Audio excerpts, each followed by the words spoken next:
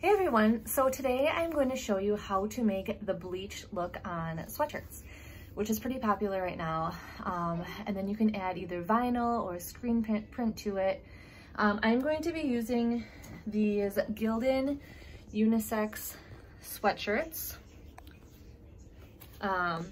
This is the heathered maroon look, and the reason why I am using this one, and all the heathered Gildan sweatshirts are awesome. They have like a maroon, a green, a blue, a gray, and those are great because they're 50% polyester and 50% cotton.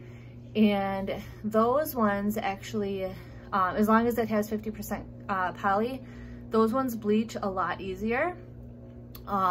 They don't tend to tear the material as 100% cotton does. So that's what we're going to be using today. The first thing you want to do is mix your bleach into a water spray bottle, and I use 50% bleach and 50% water. Okay, so here I am spraying with my bleach mixture, and you just want to leave it out in the sun so it fully bleaches between 10 to 20 minutes. You can see here it is lightening up slowly. So after they're all bleached, this is what they look like. And you can kind of add whatever effect you want to it.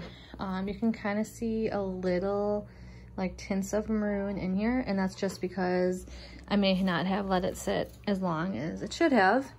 But yeah, anyways, that's all set for me to press, and I'm gonna press a screen print on there. You can put on screen print, vinyl, sublimation also works on here because it is 50% poly and it does stick. So I can show you the screen print quick. All right, so I just went and pressed this one down, and this is what it looked like. I love screen prints because you can put them on any type of material, if you saw my last a couple videos ago. So this is the look that is pretty popular now, the bleached sweatshirt look. And I mean, I've been selling these 30 to 40 bucks a piece, and I can get the sweatshirts for $5 to $7 and the screen prints for a couple bucks. So it's a very large profit with these. If you have any questions, just let me know.